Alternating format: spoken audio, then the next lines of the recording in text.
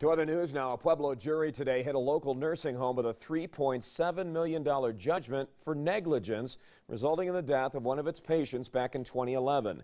News 5's Zach Thaxton's been following this story throughout the day. He joins us now with more. Zach?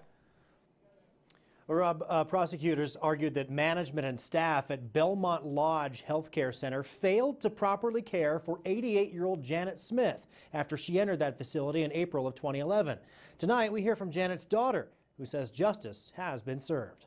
She went there for rehab and she left on her deathbed. 88-year-old Janet Smith was lucid but frail. Osteoporosis had weakened her bones, and in April 2011, she broke both of her ankles in separate incidents. She entered Belmont Lodge Healthcare Center to get back on her feet. Instead, prosecutors say she ended up flat on her back, never to rise again. It's not really what's in those records, it's what's not in those records. Since Janet couldn't walk, a catheter was inserted to allow her to relieve herself.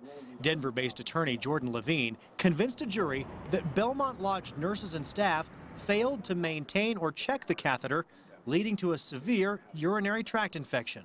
The rules are that you're supposed to empty the bag, clean the area, and monitor for signs of infection, and there was no monitoring whatsoever.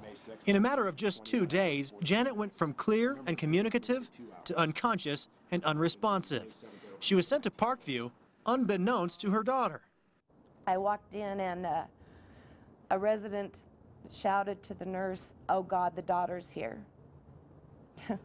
When you hear that, you automatically think, what's going on? By the time her daughter got to the hospital, it was already too late. She looked at me and she said, I want to die. After finding out that she had a urinary tract infection that had gone septic, which meant it was in her blood, it wasn't something that was just going to clear up, I made the decision to honor her wishes and let her go. There are gaps of like 19 hours, 22 hours, and 12 hours of no record of any CNA going in the room. Blank forms and falsified records convinced the jury to punish Belmont Lodge to the tune of $3.5 million. Janet's daughter will get $200 grand for what she endured. And I think that now I can probably start the proper grieving process and move on with my life.